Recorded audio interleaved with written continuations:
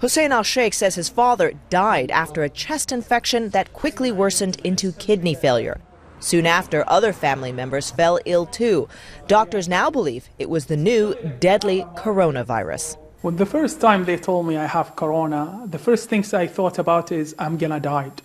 Because I thought about my dad and I said it's going to be the same case and I'm gonna lose my life.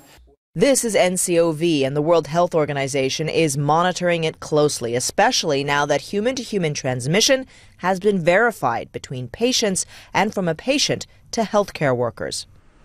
Doctors from the WHO are in Saudi Arabia to monitor the spread of the virus. Of most concern, however, is the fact that the different clusters seen in multiple countries increasingly support the hypothesis that when there is close contact, this novel coronavirus can transmit from person to person.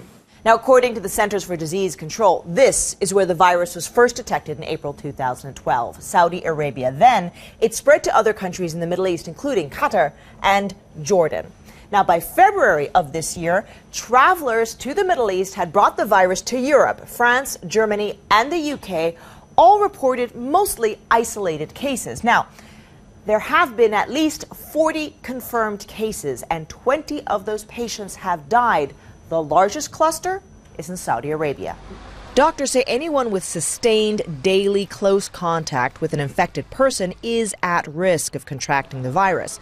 There is no evidence yet that it can be passed on through casual contact, but health authorities are keeping a close watch for any indication that it could spread more quickly. Atika Schubert, CNN, London.